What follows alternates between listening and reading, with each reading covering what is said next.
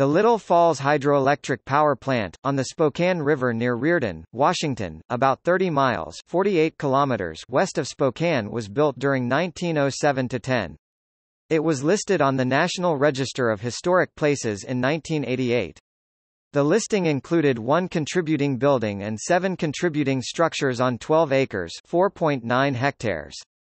The area spans the border of Lincoln County, Washington and Stevens County, Washington. It includes a 1,716 feet (523 meters) dam. It was described as a significant low-head hydroelectric installation from the early 20th century. Built in 1907 to 1910, the plant was the first large-scale regional generating facility constructed by the Washington Water Power Company.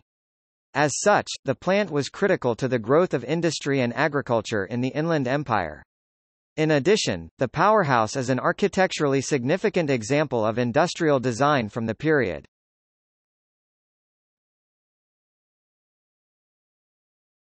Topic. See also: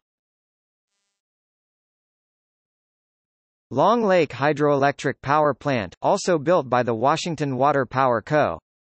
on the Spokane River and NRHP listed.